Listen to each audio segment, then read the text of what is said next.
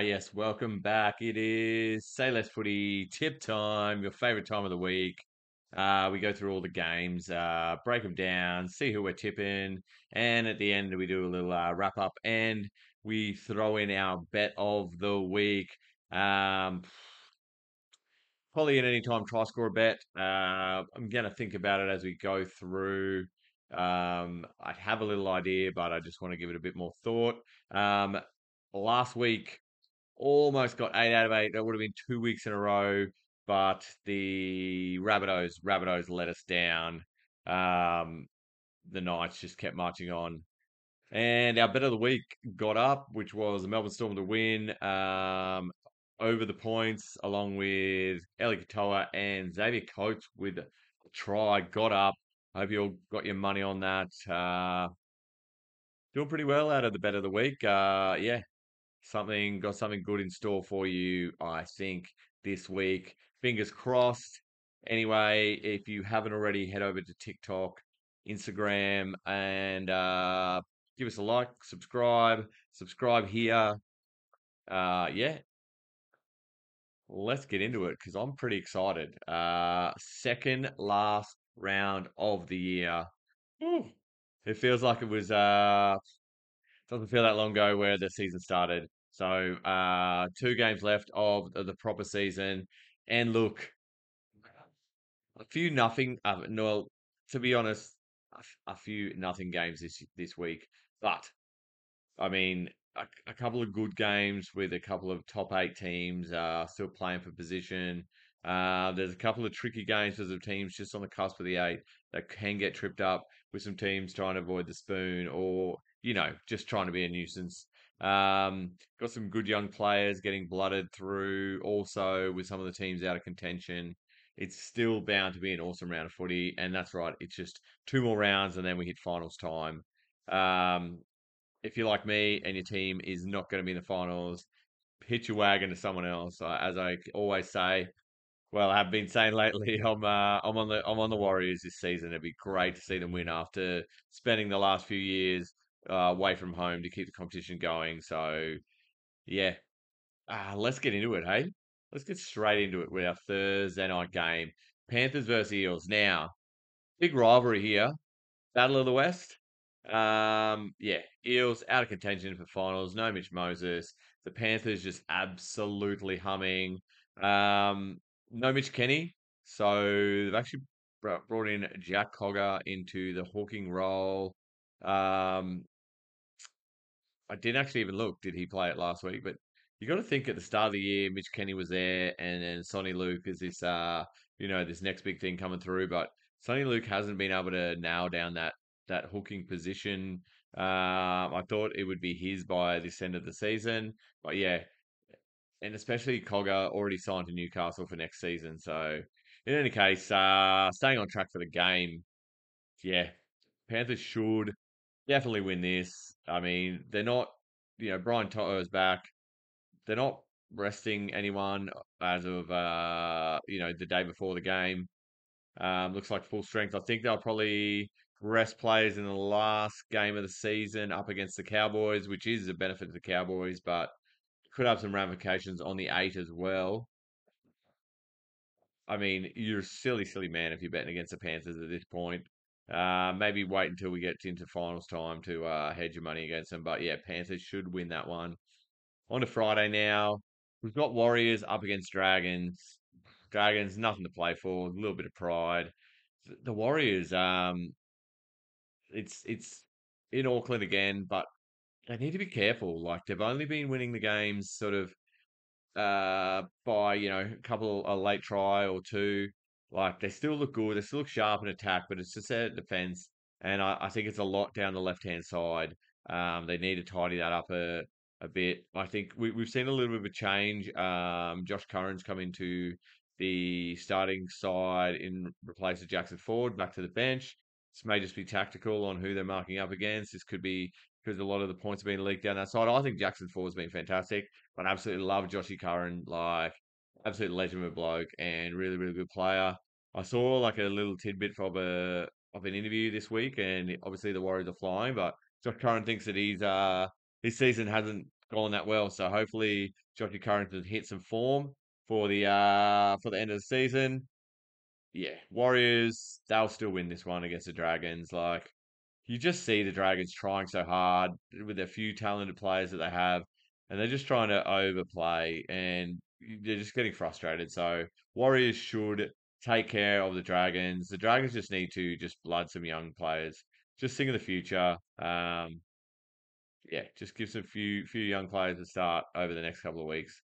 Um, I mean, caretaker coach Ryan Carr does he even bother? Like the team's Flanos next year, so who knows? Anyway, Warriors to win that one. On to the late game on Friday, and it's Dolphins up against Cowboys. The Cowboys really need to win their last two. Um, yeah, with the Rabbitohs having the bye this week, it takes them to 30, so the Cowboys need to get to 30 points. I think they trail the Rabbitohs on for and against as well, so that's why they're just outside the eight. Yeah, it's like it's 56 points, so yeah, they really need to work on the for and against here, massively against the Dolphins. Dolphins just you know played really well, almost got the win against the Tigers. This is in Suncorp, so yeah, a big Queensland derby. This could be a bit of a trip up for the Cowboys, so they need to be on their game. But looking at their team, it's back to like full strength start of the season. Cole felt back on his wing. Um, just what do we got? Tamalolo in the front row. Like it's just very, very Talangi back on his wing out of the centers. We got Zach Labour in the centers in place of Val Holmes, but it's pretty much almost besides Zach, it is full strength. Looks like a fairly full strength for the Dolphins. Trey Fuller's the only out so far. A lot of ins back in Lemu, Tabiai, Fido, and Bromwich coming back in, and Anthony Milford as well onto the extended reserves bench. I see. Yeah, so this is a dangerous game for the Cowboys. Look, I'm going to tip the Cowboys, but like not with a lot of confidence. As I said in my debrief early in the week, like Dearden and Townsend need to step up and just take control here. Otherwise, they're going to lose to the Dolphins, and that's going to be season over for them. Let's move on. Let's move on now. I'm tipping the Cowboys. Not much confidence. Storm up against the Titans, 3 o'clock Saturday game. This would be fantastic to watch if you're not doing anything Saturday afternoon. Watch this game. The Storm, I believe, will win. They're red hot favourites. You get $6.05 a sports bet to the Titans, but they're not going to lie down. Big Tino loves playing against his old team. Kieran Foran's back. Tom Weaver is in the seven again. Played really well in a beaten team last week. Brimo's at the back. Jaden Campbell's out, injured. Yeah. Storm, they've named Ryan Pappenhausen on extended reserves bench. Now, I don't think he'll play. I heard he had a bit of knee swelling. He might be right, but look, if you're going to bring him in, where are you going to put him? He, I wouldn't run him straight back into fullback. Nick Meaney's been doing a good job there. I'd say maybe like slide him into the centers, maybe in place of Marion Seve, because you don't want to sort of put him on the wing because there's a bit more jumping involved, especially around like and a lot more kick returns. Same with the fullback. So slide him in, probably in the center. Can sort of use his passing game. We won't have to make a whole lot of tackles, maybe 5 or 6 out there. I think it's perfect. Get him up to match fitness, and especially up against the Titans as well. I think it's a perfect game to bring him in. Eli Katoa has been absolutely fantastic for Melbourne as well. Yeah, the Titans forward pack just absolutely stacked. Tino playing at lock. Mo Fodawaker's back. Jolliffe slots into prop. The feeder, Cleese Haas. Yeah. Storm to win this one. And I think very comfortably, I think they're going to shore up their top four spot. On to the 5:30 game. It is Roosters up against Tigers. Danger game here for the Roosters. The Tigers are riding high on a bit of confidence with their win next week, and if they keep winning their games, they will avoid the wooden spoon, and that's the best they can hope for at the moment. Roosters without Teddy. Sam Walker back in the seven. Joey Manu's going to go to fullback, which is an absolutely fantastic fullback, and he'll absolutely kill it back there. So you got Corey Allen sliding into the center position. So naming Sam Walker, like after you sort of dropped him for most of the year and then he got injured, I just think the Roosters have looked a lot better the last few weeks. And the last few weeks they've had Drew Hutchison in the seven jersey. He's on the extended reserves bench.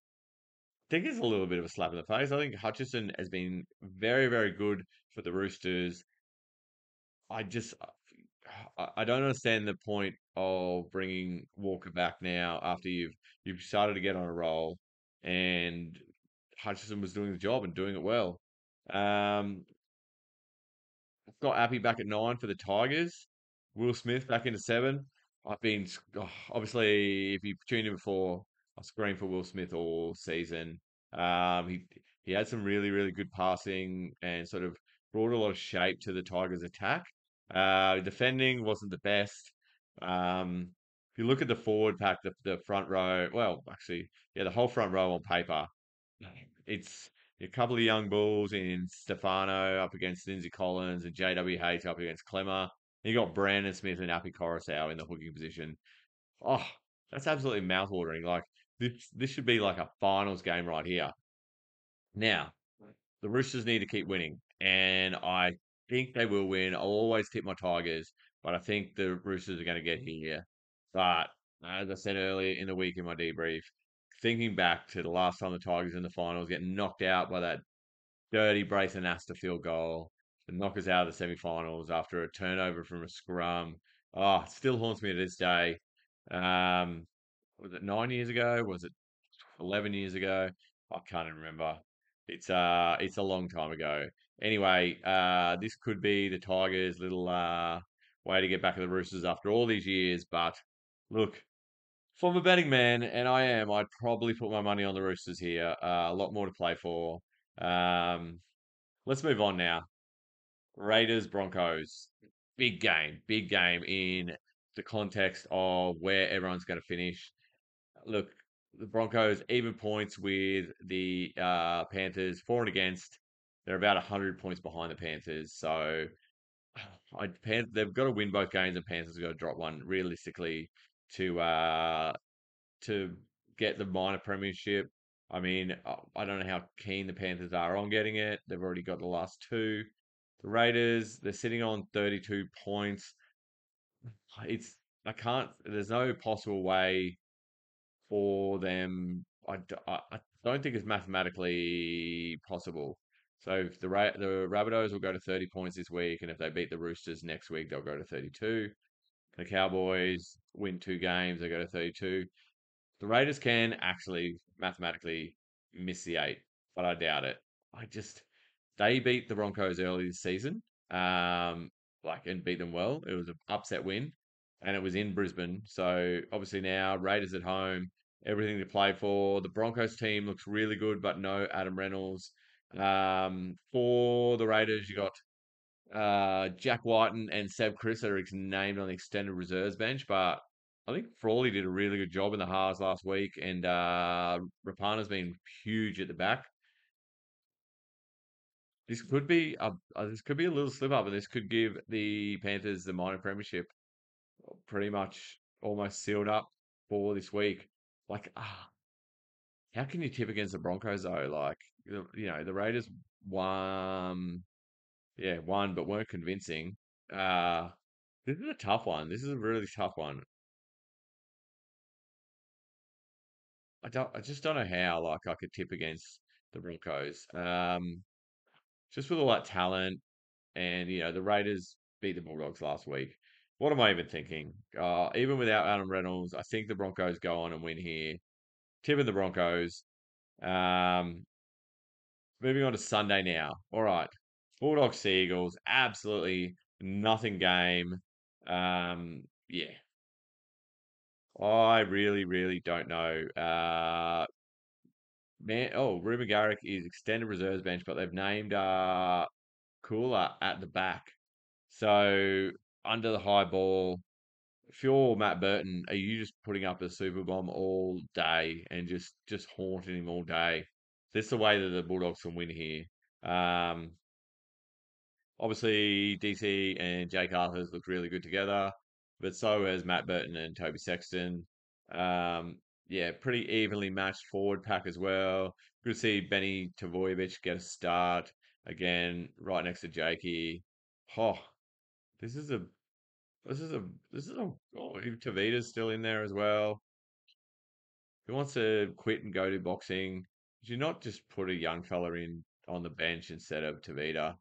Like, what's the point of playing him at this point? Um, Geez. Oh, I don't know. If I had a coin, I would flip it right now. I'm gonna say the Bulldogs just because Matt Burton should be bombing all day to the Seagulls fullback, and there might be some knock-ons and some turnovers, and the Bulldogs will get a try. I'm gonna tip the Bulldogs in an upset over Manly. Final game. Wow. Absolutely. If you're not doing anything at 4:05 on Sunday, this is the game of the round. The Knights versus the Sharks. Like, Knights are on an absolute tear. Like, they are just seven in a row, coming up against the Sharks, who struggle to beat anyone in the top eight. The Sharks have turned the corner with Connor Tracy and Braden Trindle coming into the team, has really steadied the ship, and Nico Hines is starting to play well. Jacko Hastings has been named back after being injured last week, but Adam Clune came in and did a fantastic job. Just everyone in the Knights is in form. The Sharks forward pack, even the guys coming off the bench like Royce Hunt, Jack Williams, Hazelton are all been running hard and strong when they're coming on. Oh, the Sharks bench looks a lot stronger than the Knights bench. Oh, the halves are just a great match of just talent and just hard work. The back five for both teams are just littered with talent. I got burnt last week in my tips because I went against the Knights. So do I stick with the Knights? So the last team to go on this absolutely mad run and win a premiership was the Tigers in 2005, and I think I've said that before. They won like 10 in a row to win. You know, if if the Knights win this premiership this year, they're going to have to win about 12 in a row. Obviously, their position in the ladder is not set in stone, so they need to keep on winning. They probably can get away with just one more win, and that will secure them because one more win will get them on 33 points. Oh wow, Sharks Sharks are already on 32 points. Yeah, probably still need a win to guarantee them a finals berth. I mean, 32 points is pretty safe. And the Sharks are playing the Raiders in the final round. Wow, that's huge. The Knights are only playing the Dragons. The Sharks really do need to win this. But am I going to burn myself by tipping against the Knights again and the Knights at home? Oh, I don't know who I can pick here. This is one of the hardest games of the round. Oh, I really need to start these podcasts with a coin in my hand. Okay. I'm going to go with Knights. Knights to get eight in a row. Oh God, I want to change it already. No, they're at home. Knights to win eight in a row. They're at home. They're on fire. Sticking with the Knights. All right. Recap time. Recap time. Recap time. Righto.